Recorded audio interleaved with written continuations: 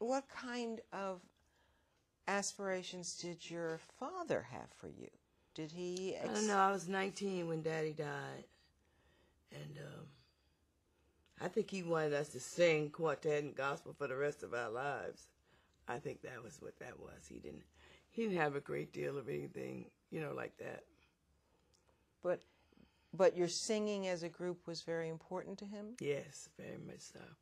He used to come, and when he come from homework and be tired, he said, "Come on," he used to call me Sid. "Come on, baby. Come on, Sid. Sing Daddy a song," that kind of thing. Or say, "Y'all come on, sing me a song," whatever. And we strike up a tune. We had no problem with it, not at all. And when the sun went down, you came in the house. We have no time out there with the, Mm-hmm. In the summertime, you could stay until it got dark.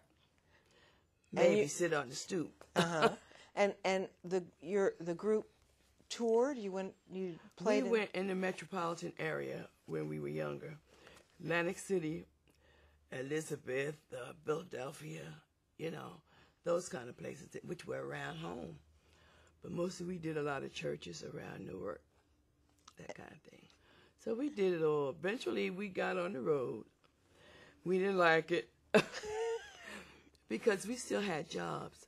Most of the people of the quartets and singers that were on the road, that was their life. That was their living. We would learn to have jobs. We were taught that, you had a job, and then this was another thing that you could do, Mm-hmm. And we made a little money, but you didn't make a lot of money at that time. Mm-hmm. Nobody was. I guess that's why they had to do it so, Mm-hmm. But that was not our thing. You wanted to be home.